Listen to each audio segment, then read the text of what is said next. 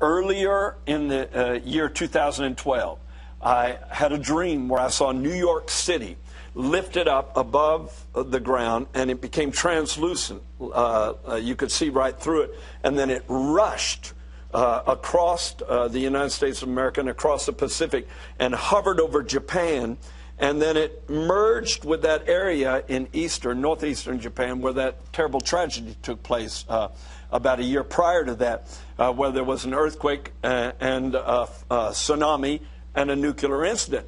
And I saw New York City destroyed with the same level of destruction.